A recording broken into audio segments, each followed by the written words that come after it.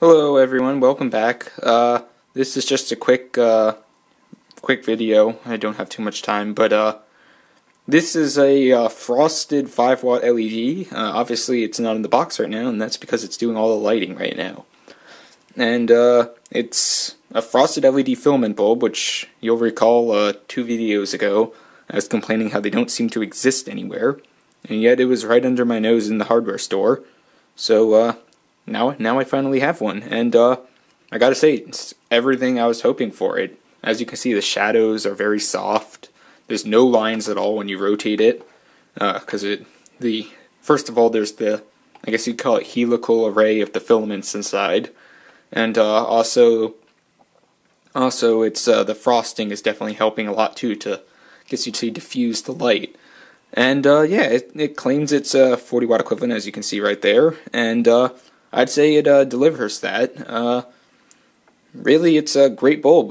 There's a 7-watt one available from Greenlight, the company who made this bulb, as you can, maybe you can't see. There we go. Greenlight, they're the ones who made these bulbs. Turns out it's a US-based company, so that's always something to look forward to. But it turns out they make a 7-watt variety of this. The only issue is it isn't even for sale on their own website.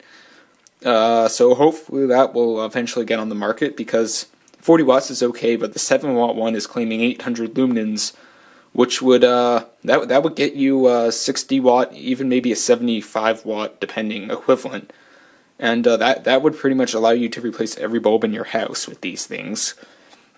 Obviously, there's a clear one too, but I feel like frosting really helps LED filament bulbs, especially even if it's just blending in. I mean, they look okay when they're off, but with this, I mean, if I unplug it, it looks just like a regular bulb.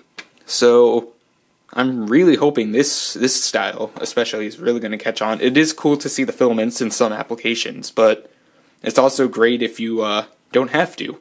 And hopefully the frosted ones will become a bit more prevalent, so that you can easily choose between the two, because right now, I mean, besides my local hardware store, which is, I guess, Ace Hardwares across New Jersey might have it, I don't know, you're going to be hard-pressed to find one of these things.